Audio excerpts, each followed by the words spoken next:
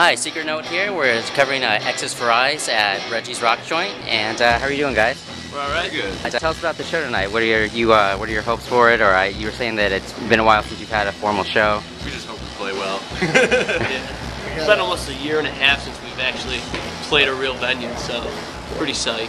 Great, great.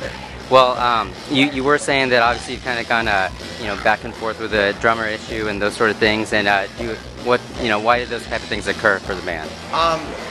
It's usually musical mixed with personal things. The drummer we had for a while, Joe, it was things with girlfriends, blah blah blah, But hopefully Bert is going to come back for a while until we find someone permanent. If it is Bert, great. If it's not, we'll find something. But Gotcha. it's a guarantee we're around for a while. And then you have a new release coming out soon, or you just recently? Yeah. It's actually coming out today. Oh, okay. About a year and a half ago. Actually, yeah, about 2 years ago we recorded it. We're finally putting it out now today, so we're pretty psyched about it. Very cool. Well, what did you want to accomplish with this album compared to things that you've done in the past, or what what makes this one different from other ones? Drumming. Really. We're definitely a lot more confident with this album. We feel like it definitely sums us up all the way. This is primarily a live music blog, and who do you like to see live, whether it's local or national, and why do you love to see them? Lawrence Arms, for sure. It's definitely like my all-time favorite band to see live, to listen to on record. I mean, they're just an amazing band. Like, everything, like, I don't know, like, I think about music, like, it's like the Lawrence Arms, like, to me. I enjoyed Blue Man Group. I thought that was sweet.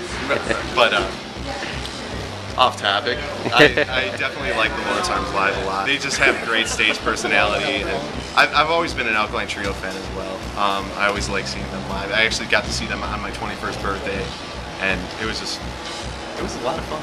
And any plans to check them out when they're coming up at Metro here with Cursive? I actually was going to buy tickets. I believe it's sold out. Right. If there's any if you want to give me some tickets, if you're watching, Maybe we could sneak in, or maybe we could just talk to, like, Riot Fest and be like, dude, you guys got pool in Chicago? Look us up, So if Riot Fest is checking this out, I procrastinate with everything I do, so including buying concert tickets. So it's up in the air. If anybody wants to give me some tickets, I'm sure that they don't, but that would be great.